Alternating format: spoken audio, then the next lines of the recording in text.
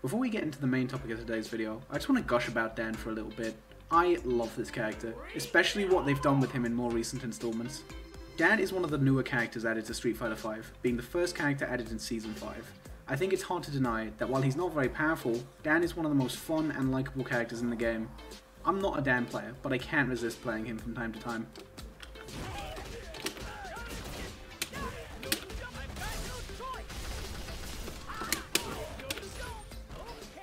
Dan also recently received what I think is one of the coolest nerfs I've ever seen, Red Fireball.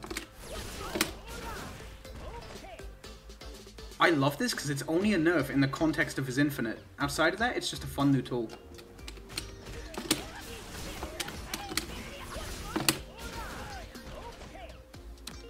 Dan in Omega Street Fighter 4 is super interesting. For a start, he's not just decent or better than you'd expect, he's genuinely a fantastic character. One of the best in the game. And he has a command grab, because why not? If this ever showed up in SF4, I would lose my shit. I absolutely love this. A big part of why Dan is such a good character in Omega is because of Fun Jinken. It's an invincible meterless launcher and a parody of Tekken's Electric Wind God Fist. By inputting a Shoryuken and hitting punch and down forward on the same frame, you can activate this move. This gives Dan amazing meterless damage.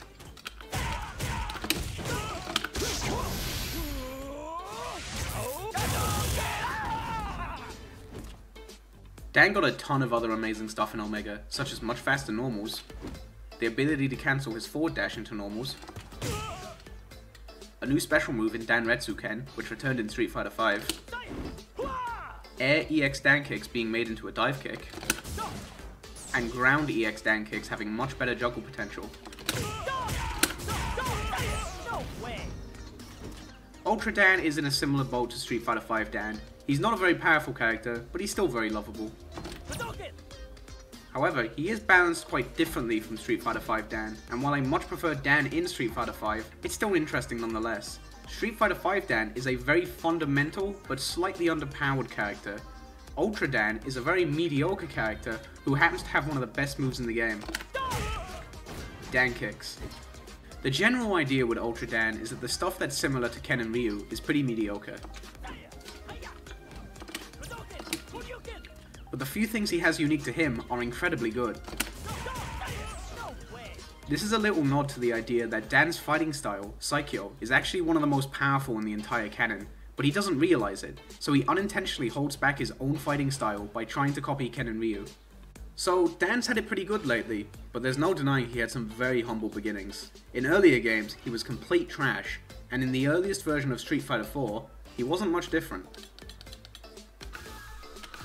One small thing that I want to get out the way before I start talking about what made Vanilla Dan such a bad character. In my Omega Yugo video, I got Omega Yugo and Ultra Yugo mixed up a lot. For this video, Dan in his default costume will always be Vanilla Dan. The one in the training mode costume will mostly be Ultra, but I might switch to other versions depending on what I need to show. Okay, so Vanilla Dan. For a start, there are a few things he does have going for him. He actually has one thing that he does better than Ultra Dan, and that's that he has 1000 stun instead of 900. This might seem strange, but I think it's more for lore reasons. Characters who are kinda silly, goofy, or cocky tend to have less stun than their physique might suggest, such as Abigail, Birdie, and Rufus.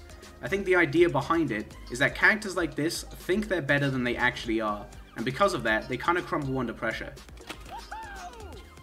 So yeah, it makes sense for Dan. His Dan kicks seem to be intact. Light Dan kicks is still at worst 0 on block, and it has a ton of active frames, so it's very easy to make plus.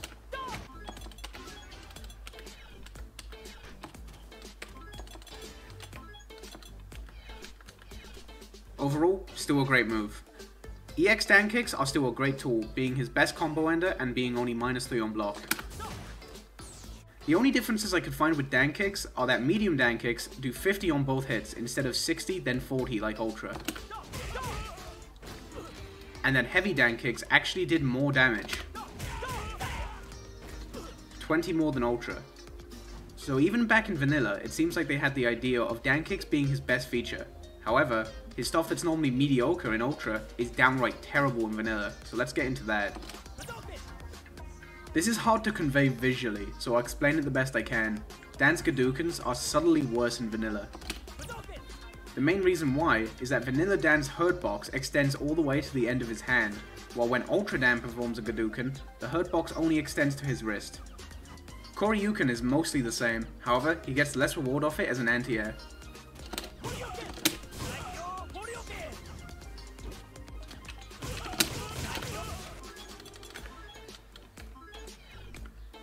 It's the same story with FADC. Dan doesn't get much off FADC at all in vanilla. Vanilla Dan's main uses of FADC are to keep his Shoryuken safe, squeezing out tiny extra bits of damage when you really need to end a round, and comboing after spaced Gadoukens. Ultra Dan gets significantly more off FADC. For a start, you can get a neutral jump heavy punch after a Shoryuken. It's kinda inconsistent out of the corner, but it's still kinda neat. Also, while I mentioned that Dan kicks have been mostly unchanged, that's not entirely true for the air versions. EX Dan kicks in the air has juggle potential. This was added in Arcade Edition, and gives Dan a nice 3-bar ender. There are 2 other FADC combos that are incredibly useful for Dan that vanilla Dan just can't do, both of them involving his ultras. The first is Shoryuken into Ultra 2.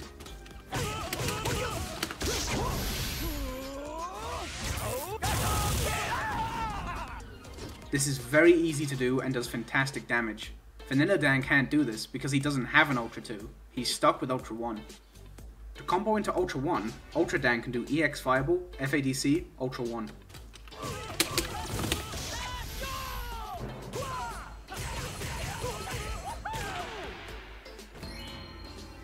This costs 3 bars, but it's worth the damage. It also fits in the dynamic that a lot of ultras in Street Fighter 4 have, with one ultra being easier to land but weaker, and another ultra being harder to land but significantly stronger. One thing I find really cute about Ultra 2 is that it returned in Street Fighter 5, which takes place after Street Fighter 4, as his V-Trigger 1, and he doesn't fall over anymore.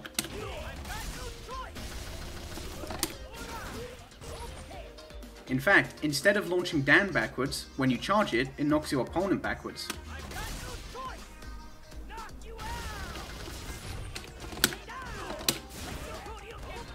I love seeing Dan become a subtly stronger character, it's so cute. So if he has no FADC into it, how does Dan land Ultra? Well, there's the universal option of Focus.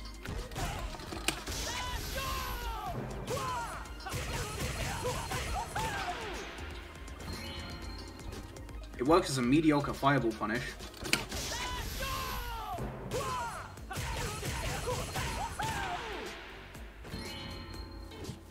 And there's one more really funny way he can combo into it, which I'll get into now.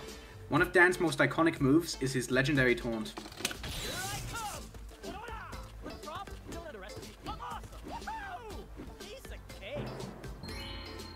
But what's interesting is you can cancel any frame of this to Ultra.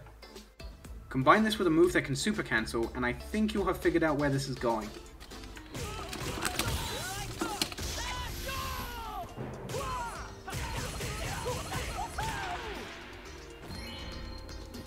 As funny as this is, you're paying 4 bars to do something that a lot of characters pay 2 to do. I've seen people refer to this as the Psycho Crusher, but personally I prefer to call it the FADC.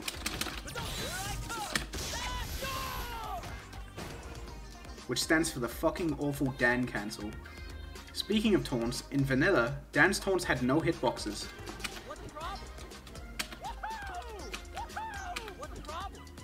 This is disgusting, I can't even believe this got past testing.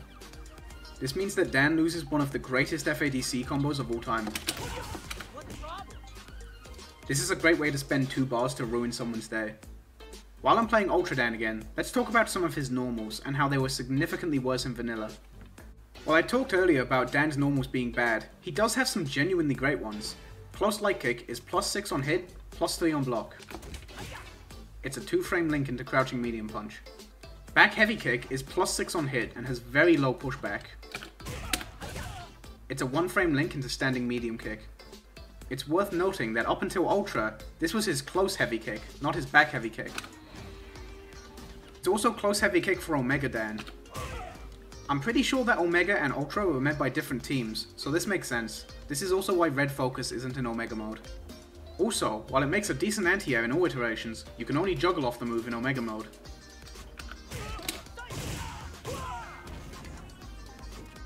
Close medium punch is +8 on hit, giving you a link into crouch medium kick. So, how were these normals on Vanilla Dan?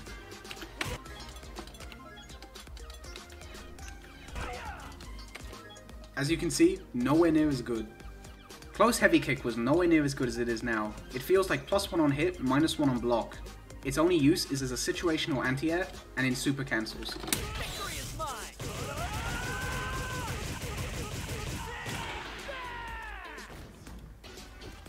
Dan's super is really bad for its own reasons, but I'll get into that. Close light kick is barely + on hit anymore. And you can't chain out of it. This sucks. Being able to go from light to medium is really nice in Street Fighter 4, because light combos are notoriously awkward. The only link I could find was close medium punch into 1 light normal. This is really rough. It feels like a 1-frame link. It's also nowhere near as good of a pressure tool, because it's 0 on block instead of +2.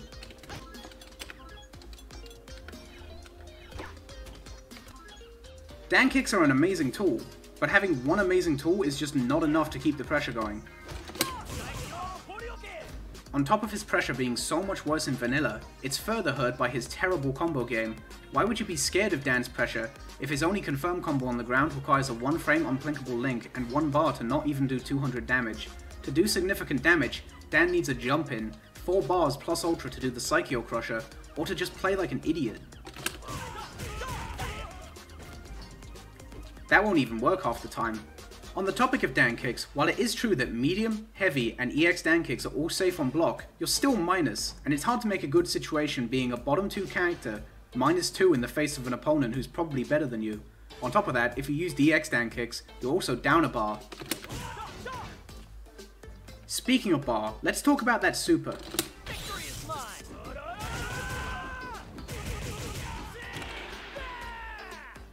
Yeah, not great. Dan's super has absolutely 0 forward movement.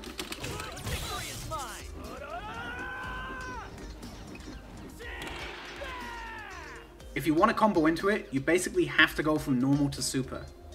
You can combo into it in the corner after light Dan kicks to get one of the shittiest juggles I've ever seen.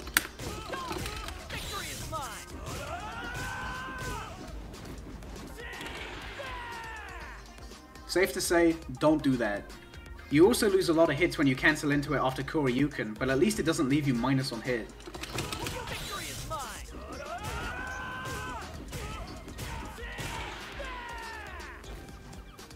What's kind of funny though is that Dan's super still has all these problems in Ultra.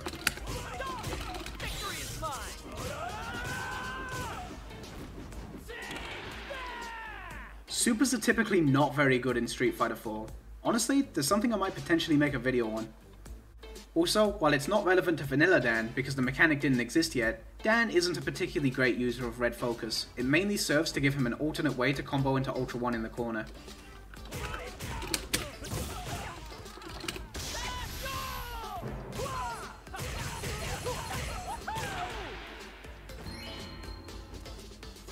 So yeah, that's Dan in Vanilla Street Fighter 4. Let me know if I missed some stuff. I'm not as familiar with 4 as I am Third Strike in Street Fighter 5, but I still enjoy talking about it a lot, and I love talking about Dan. I love this character.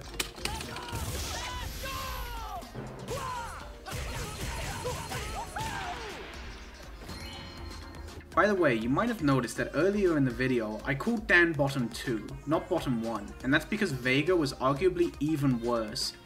Raphael has a really good video on Vanilla Vega, so please check it out if you haven't, I'll link it in the description.